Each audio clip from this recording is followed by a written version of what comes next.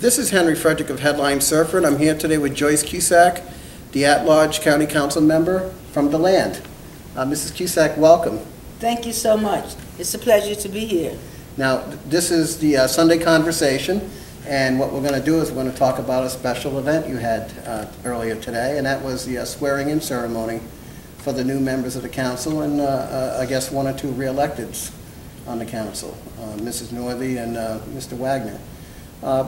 Tell us about the excitement of seeing an overflow crowd here today. A lot of respect. That it just shows that there is so much respect for the process of electing officials in Volusia County.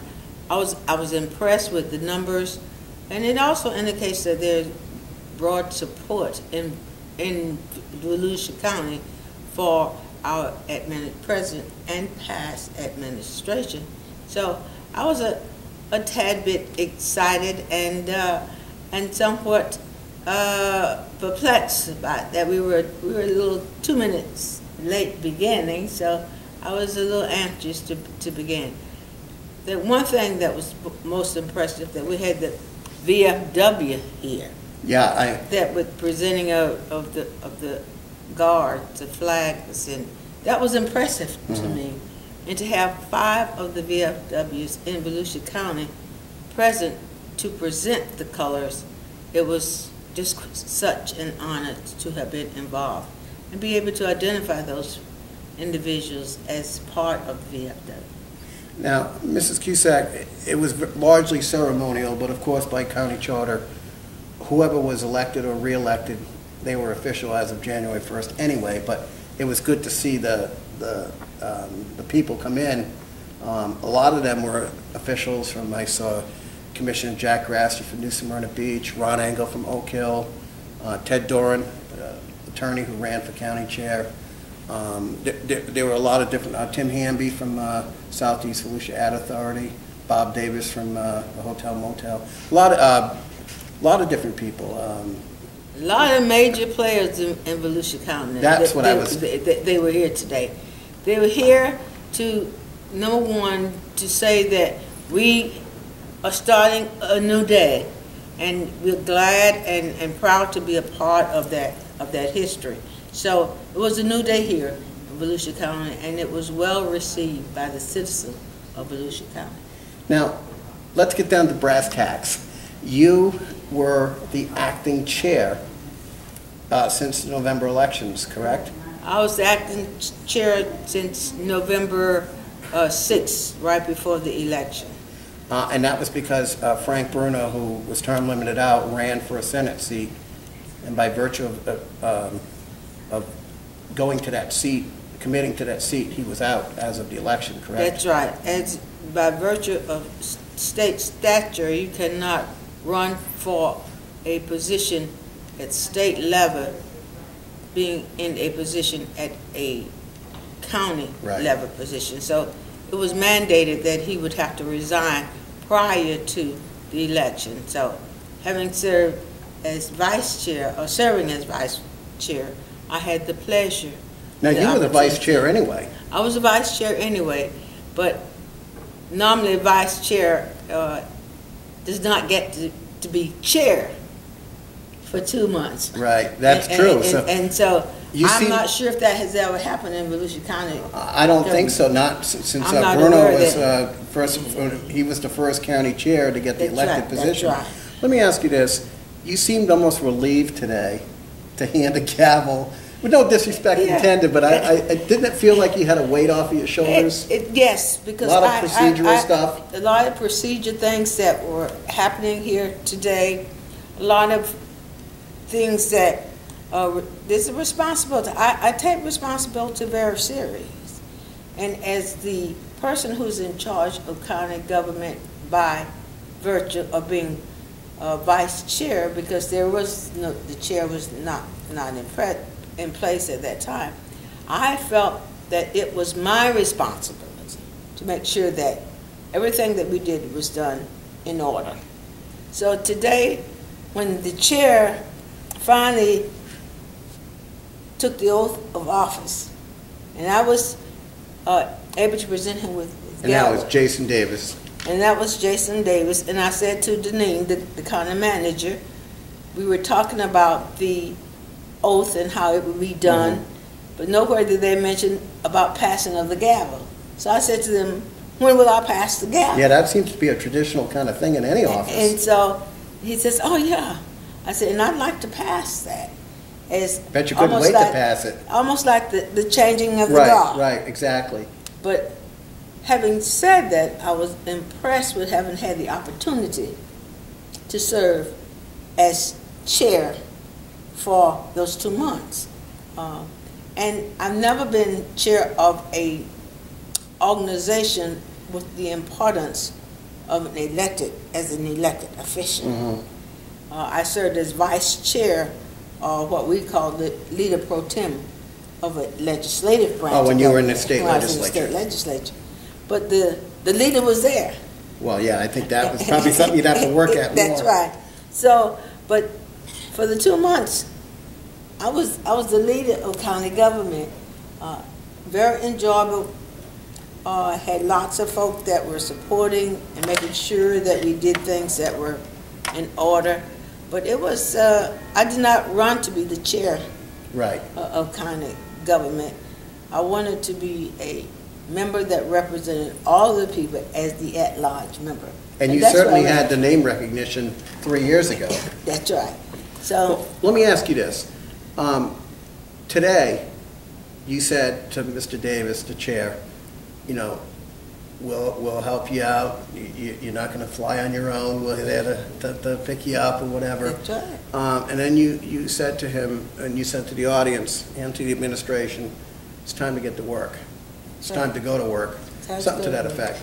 And then you, in turning over the gavel to him, you said something to the effect of, what was that thing? I said, it's your show. It's your show, yes, It's your which I show. use for a headline. Simply because you can talk about being a leader, but until you actually get into the position of actually leading, you really don't know how well you would do and how well you'll be able to articulate the issues and the procedures that are absolutely necessary as a leader. Now, so today was his show. This is kind of an important thing in the direction we're going in, so I'm going to try to squeeze in what little time we have left. But you said that we've got to get to work. The county is in, finances are really tight. Personnel services, salaries, you have all these contracts locked in, you've got the commitment of taking over EVAC and all that. CRAs, there's some that are going to be sunsetting in the next couple of years. Do we really need more money going back to the cities so that they can fix up the bars, have street parties, like we've seen in Main Street in Daytona Beach for New Year's Eve, like we see on Flagler Avenue 6 to 8 times a year with these big blowout parties? When does the county council say, you know what, it's time to really be accountable? I think that you have to bear in mind that the CRAs will sunset. Right, most of them will soon. Most of them will sunset within the next few years. I think now is the time, as we begin a new day and a new year and a new council, we need to look at the CRAs. What is the objective? What is the history? Are we successful in implementing that history and those objectives through our CRAs? Well, let me give you an example. Because you got to make sure you understand that it's taxpayers' dollars that support CRA. That's right. That's money that would go to the county. That's But it's coming right. back. Let me ask you this. There is one example I can think of. The mayor of New Smyrna Beach, Adam Barringer. He and the city commissioners are serving as the CRA, voted unanimously to give his boyhood friend, a bar owner on Flagler, $20,000 in CRA money on a street that is one of the most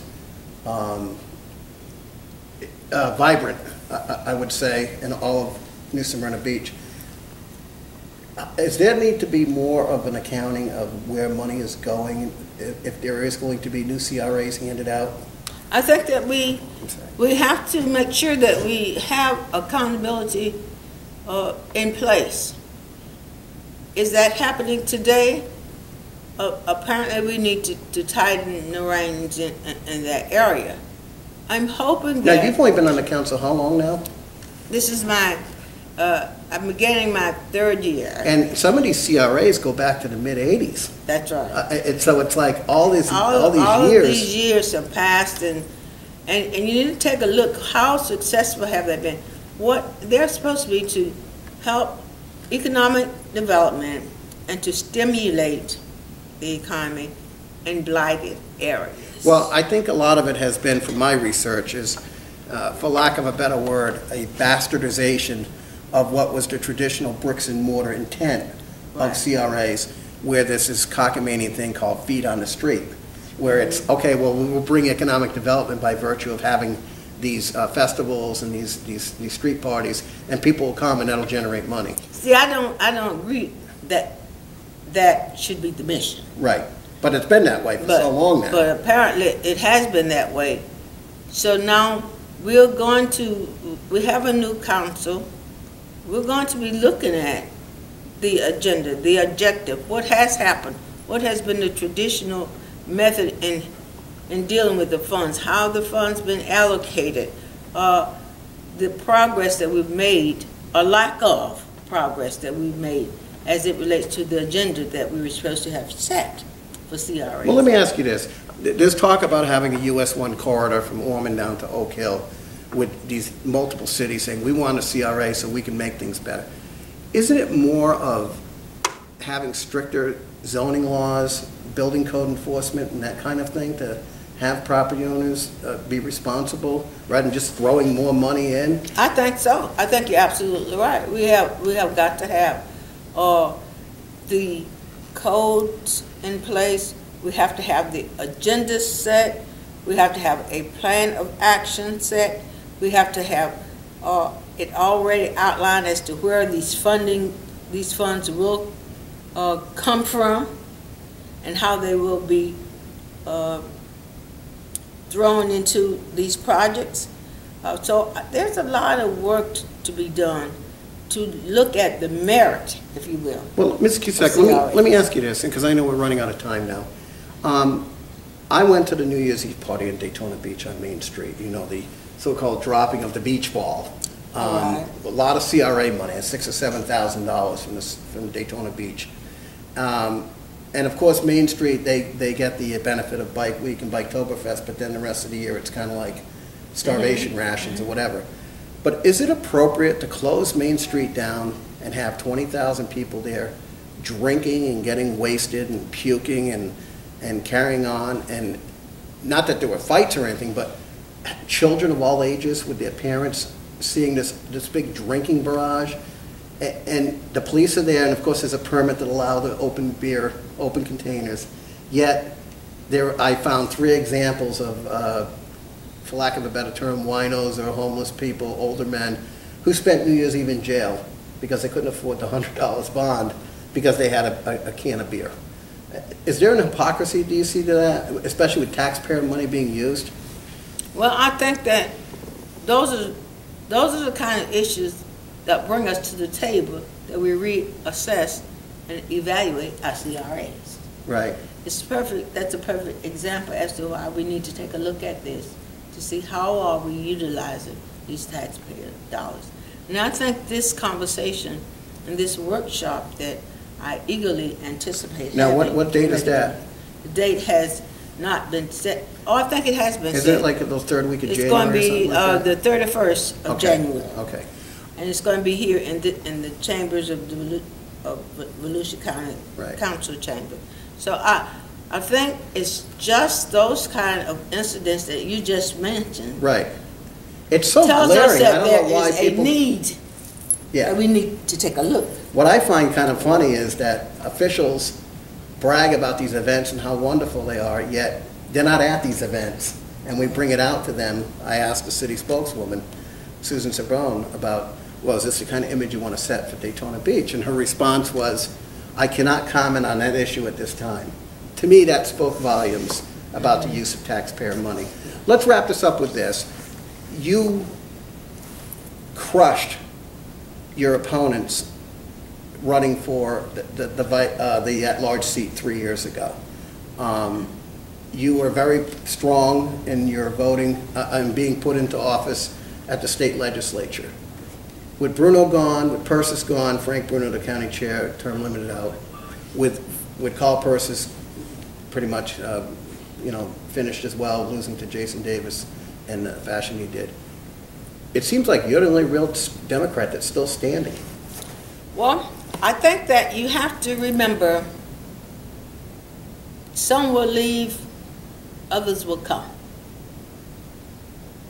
And some of those, like, I don't believe that Carl Persis or Frank Bruno are limited in whether or not they will ever run for public Well, no, office. that's not what I mean. What I meant was, it's the changing of the guard now, and it's like you're still standing. Mrs. Northey is term limited out in 2 years, so she'll have to decide if she wants to run for county chair or at large. Yes. She can't run for her Deltona seat again. But I think that what we have to remember, we have a commitment as people to do our part to try to set good examples and groom others to come to take our place, to carry the torch. As I passed the gavel today and said to Mr. Davis, it's your show. That's right. It's in his hands now. As a political person, I feel strongly that I have an obligation to be able to say to some individuals that now it's your show. It's time for us, some of us, to pass the torch of the gavel. And I think how do we do that? By showing up, talking, and making sure that we do our part to set good examples of why people would want to be committed to be a public servant. Well, this may be unfair, but I'm going to ask you this final question.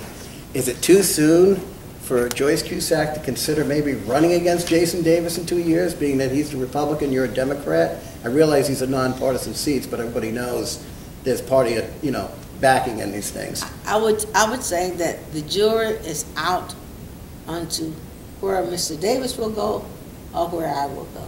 You could probably say goodbye, or not. I could very well say goodbye to public. You've been doing it for a long time now. That's right. And prior to that, I was nursing for many years. So the jury's still out. I don't know what the future holds. Growing up in New Smyrna Beach and that's a lovely place. Living in the land. I think that if I ran for public office, I feel that I would put the energy and the work that it takes to encourage or ask people to support me again. Well, if I chose to do that. I'm inspired and sitting here talking with you. For Joyce Cusack, the at-large county council member, and she handed over the show today to the new county chair, Jason Davis. This is Henry Frederick, and this has been the Sunday Conversation on Headline Surfer, which you can access, of course, on headlinesurfer.com, nsbnews.net, or volusianews.net. Thank you and have a great day. That was great.